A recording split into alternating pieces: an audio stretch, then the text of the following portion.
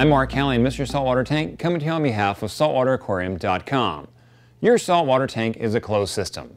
That means nothing gets into it unless you put it in, and nothing gets out unless you take it out. On the budget build, when I'm talking about taking things out, I'm mainly talking about nutrients.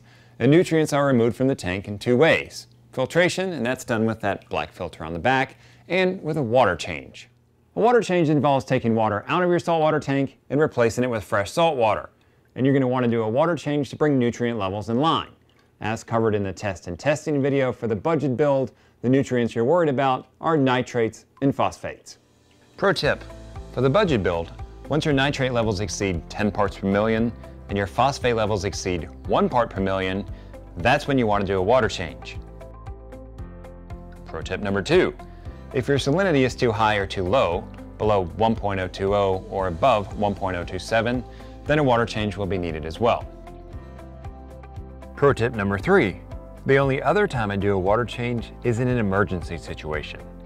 If my ammonia or nitrite is above 0.25 parts per million, or a heater blows up in the tank, or a fish gets blended by a powerhead, then I'll do a water change. Here's what you need to do a water change. Fresh salt water. There are two ways to get that salt water. You can get it from your local fish store, or you can mix your own. If you're going to mix your own salt water, you're going to need these items. A 5-gallon bucket, small water pump, salt mix, refractometer or hand salinity checker, small heater, thermometer. Rather have all those things bundled into a kit? I got your back. I put the water change kit up on SaltwaterAquarium.com so you'll have everything you need in one place. You can find the water change kit via the link right here. Optional but really useful is a hose that fits on the pump that you're using to mix your salt. This way you can pump the water from the bucket into the tank without having to lift up that heavy bucket. This will help prevent spills and keep you and your spouse happy. The last thing you need to do a water change is fresh water. Now ideally you would use RODI water, and at the very least use dechlorinated tap water.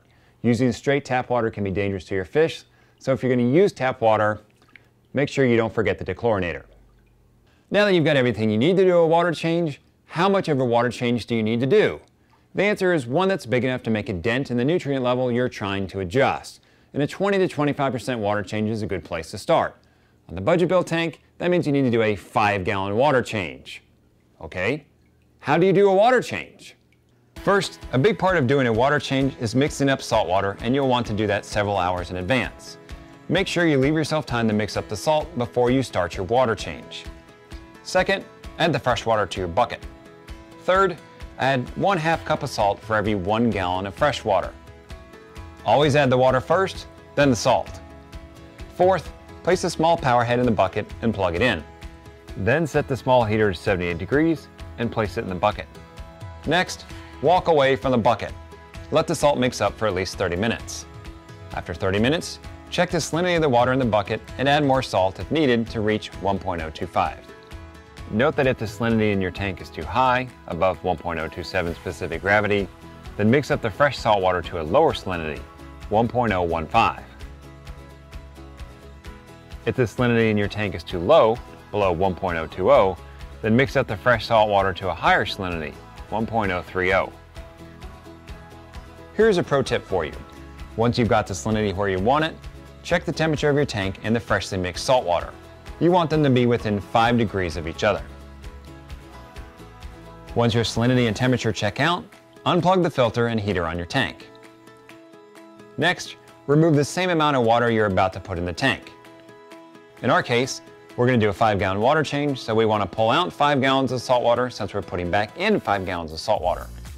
For the budget build, that's about this much.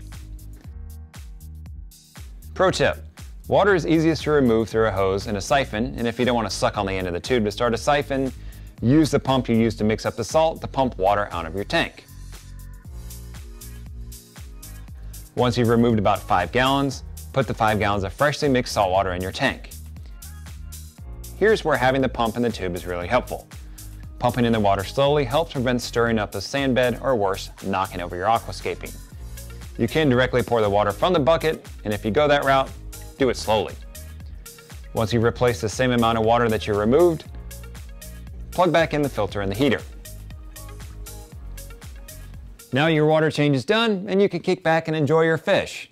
Remember, on the budget build, no need to do a water change until your nitrates are above 10 parts per million and your phosphates are above 1 part per million. Test your tank's water, let the tank tell you when it needs a water change. I'm Mark Callion, Mr. Saltwater Tank, coming to you on behalf of SaltwaterAquarium.com. I'll catch you in the next episode.